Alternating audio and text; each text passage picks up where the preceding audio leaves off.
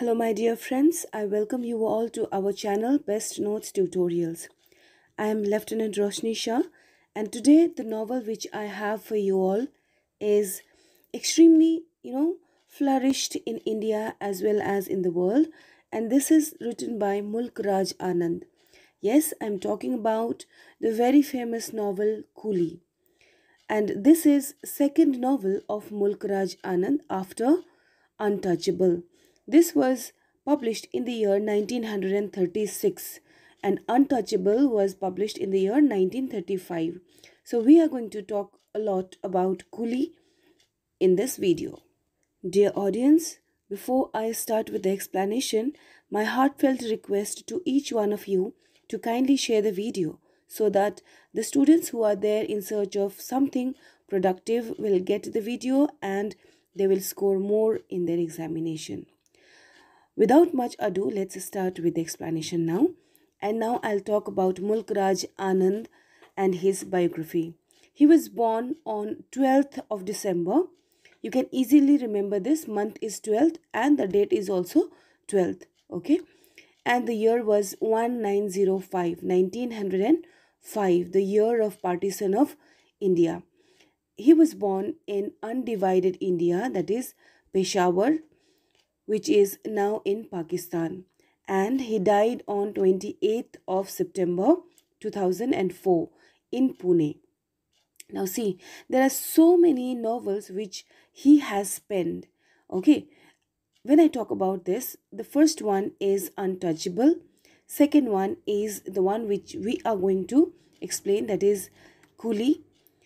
Next comes The Big Heart, The Sword and the Sickle, and many more. But the very prominent one are these two, that is Untouchable and the Coolie. Now Coolie is our topic for today. Let's move to the summary of this novel.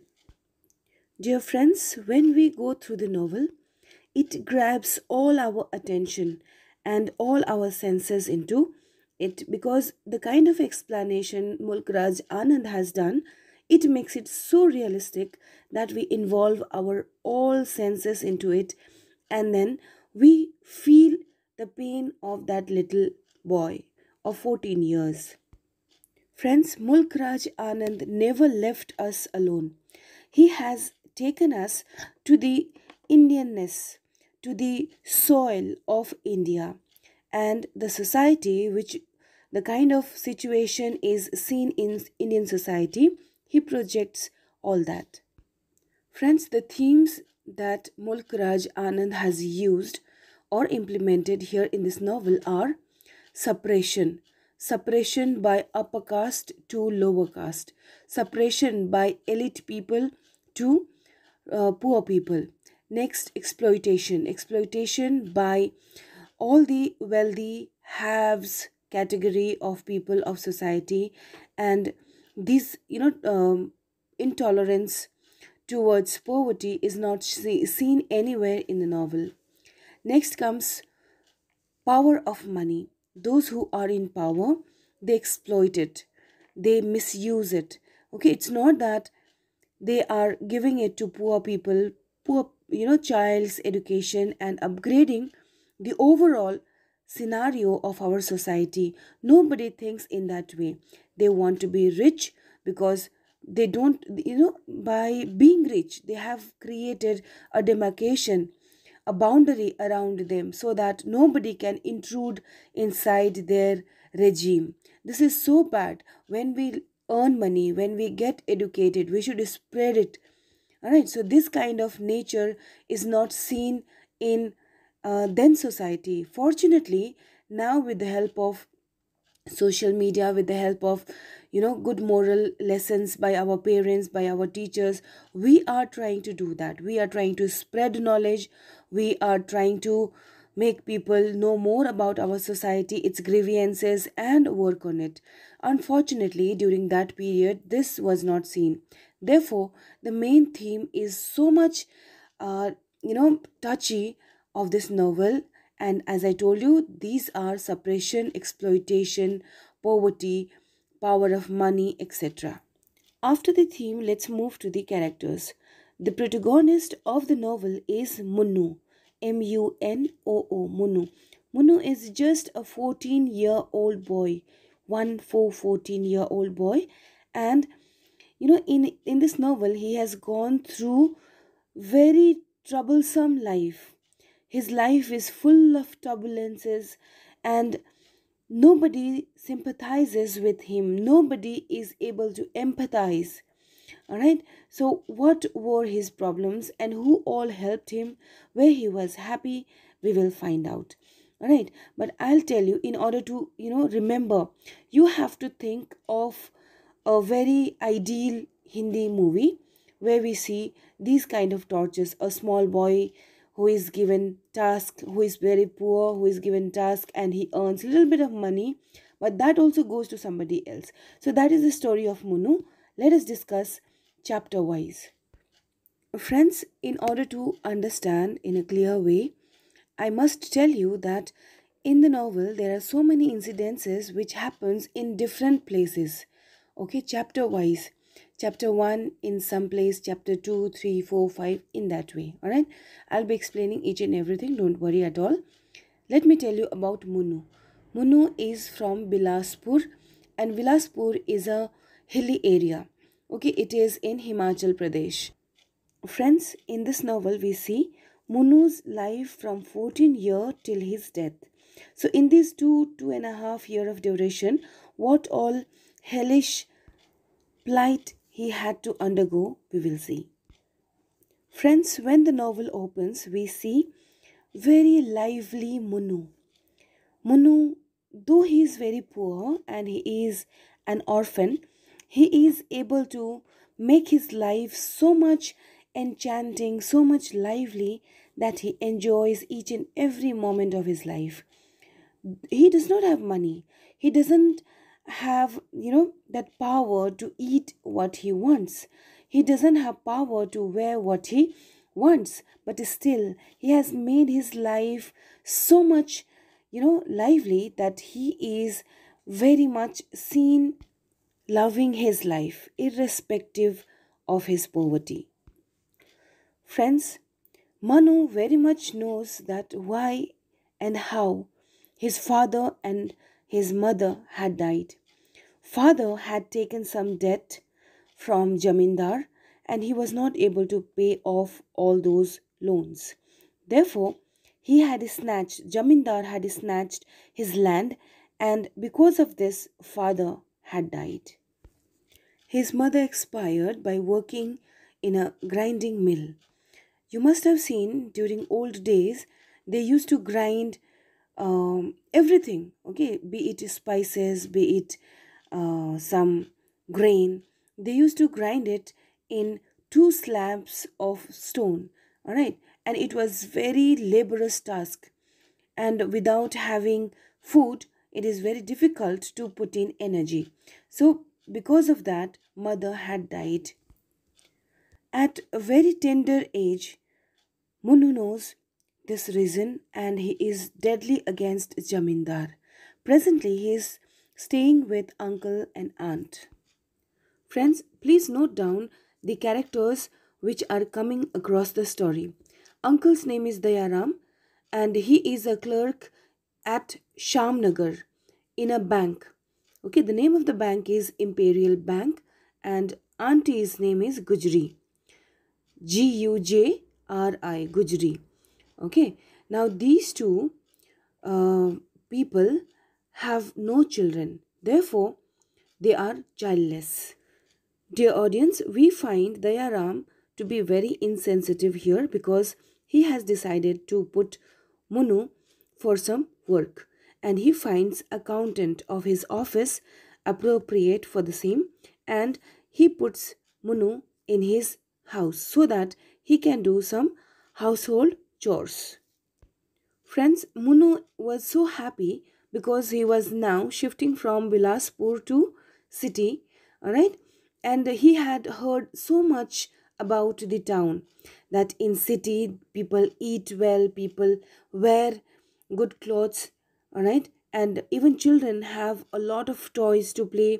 They go for partying, they go for visiting parks, they play different games, etc. So being a child, he had so much of attraction towards this, and he was extremely happy throughout his journey. But unfortunately, he did not know that what is waiting for him in city. Friends, another thing we must notice is that villagers are very innocent people, and they are gullible, easily gullible people, because when Dayaram was in village, he had befooled so many villagers, and he used to think that he is the boss of the village, but he was just a clerk in a bank.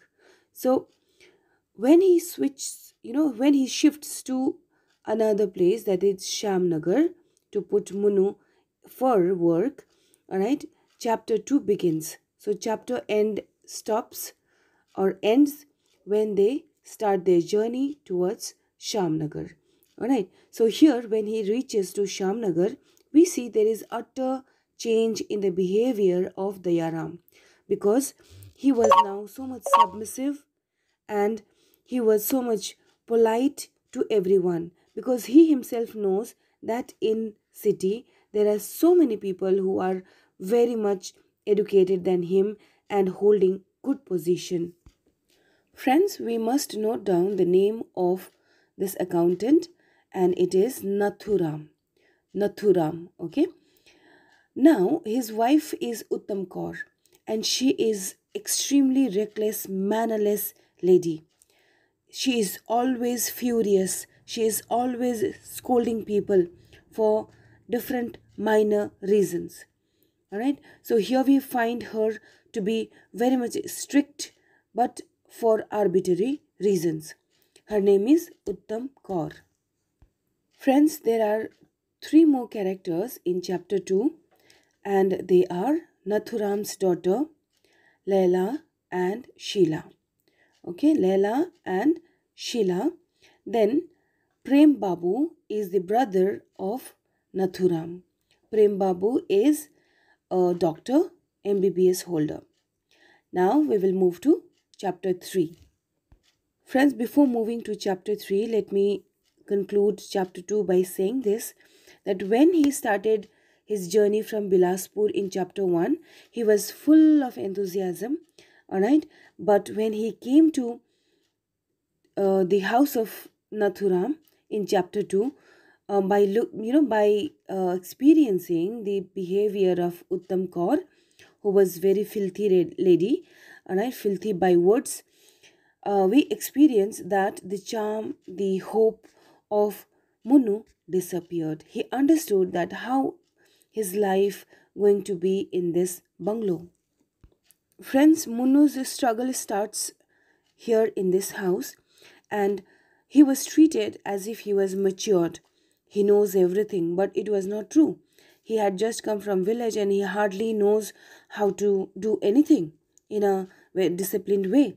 So whatever task was given to him, whether it was cooking tea, whether it was arranging things, all right, he was not able to do it properly, because he did not, he has no habit of doing that. He is not an expert in any of the things that we do in house. So now and then Uttam Kaur got very furious, and Munoo used to get scolded. And one after the other, when he was reprimanded, all right, then he lost his hope, and finally he wanted to escape from this house. Friends, see, even if there is a child who has done so many things in his house, then it would be comfortable for him to work anywhere. But a child like Munoo, who was unskilled, it was very difficult, and he had come for some other purpose. If he would have come for earning money, he would have survived in this house, but it was not so. He had come to have merriment, he had come to have good food, good clothing, etc. So his hopes and aspirations, smashed just in a fraction of second. So when he was not able to accept these things, life had become very much difficult for little Munoo. Now what happens ahead, let's find out. Friends, in this house of Nathuram, there is only one member who is slightly able to understand or empathize with Munoo, and that is Prem Babu. Prem Babu, who is MBBS. Okay. Now, Prem Babu gives, sometimes some used things for him to play, like blade. Okay. So that also finds so much importance in the life of Munoo, because nobody had shown such attachment in his, at least in this house, towards him. Now we see another person in the novel, and his name is Mr. England. Okay, by the name itself, we understand that he is a foreigner, and there are so many things that we Indians do in order to make ourselves look or seen very important in society. All right, like being with white people, speaking English, all right, wearing English clothes, etc. The same thing happens here when Mr. England, okay, who works in bank, arrives. He invites him to his house, all right, but something weird happens, because of which Munro had to leave the house. Now, what was the incident? See, friends, when Mr. England comes to the house of Nathuram and Uttam Kaur, Mr. England was very much disappointed, very much angry rather, to see the mannerism of Munoo. Munoo had no rules and regulations. He was so much, in his way. Indian people, they are okay, with eating habits. They don't use spoon, fork, etc. When Munoo ate sweets with his hands, he became so much irritated and started scolding Munoo. Friends, one day, Leila and Sila, both of them were playing, and even Munoo wanted to join, because he was just a boy of 14-15 years. Alright, so when he joined, he wanted to show monkey jump to these girls, and accidentally he kissed one of the daughters, okay, of Nathuram and Uttam Kaur, and Nathuram sees that and beats Munoo severely. Friends, here the kind of torture we see is so much disheartening, and what had happened, I'll tell you. Munoo was beaten with belt of Nathuram, and at this point of time, Munoo decides to leave the house of Nathuram and Uttam Kaur and leave from this house in order to save his life. So he does that, but before doing that, he complains to Dayaram, so that he can do something. But Dayaram says that you are always complaining about your masters. This is not correct. They are good people and they are paying you 5 rupees. Okay, but this 5 rupees was taken away by Dayaram every month. It never went to Munoo's pocket. So, it was the result of all these injustice that we see Munoo, experiencing. And what happens? He leaves from this house altogether. He leaves and escapes from this house. Friends, when Munoo leaves their house, chapter 2 ends, and we see another place in chapter 3, that is Daulatpur. Okay, so first was from Bilaspur to Shamnagar, and from Shamnagar to Daulatpur, we will see. Alright, chapter 1 and 2 ends here, and rest of the story we will do in our next video. So friends, till then, take care, and please keep on asking questions so that I can clear your doubts. Happy learning, friends. All the best for your examination.